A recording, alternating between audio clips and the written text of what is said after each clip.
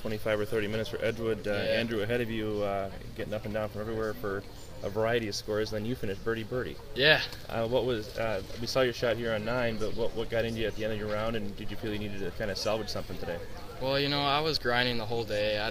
I had a bad situation on 17. I had to take a double, and towards the end I was 8 over or so, and I was like, I need some birdies. So luckily I made some birdies. I don't know if it was all skill. It was a couple good putts, but it turned out to be okay round for how bad I played. What was the issue on 17? Was it something you were near the hazard, or where were you? Yeah, my ball plugged on the right bunker, and the rules official didn't really know what was up, so I ended up going back to the tee and re-teeing it and making a good 2-putt for 5. And obviously in a state tournament you have to shake that kind of stuff off. How did you manage to do it? Where did you get going again? I don't know. I just tried to make pars at most, and that's just kept me in it, sort of. What was the situation on 8? How did you make birdie there?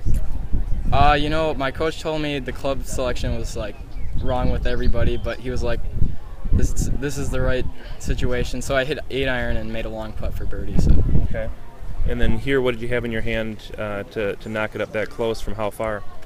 Well, I was guessing it was playing about 170 uphill into the wind, so I hit 7-iron, and luckily I hit it close and made an easy birdie. Yeah, nice way to finish. And now we don't know what this weather delay means, but for you guys to finish strong, does it give you some momentum going into tomorrow?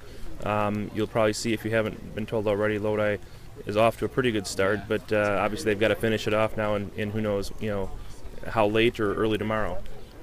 I think we just play our own game tomorrow, go out and shoot a low number, and maybe we have a chance. What's made Lodi so tough, and are you surprised that they've come on as strong as they have here late in the season?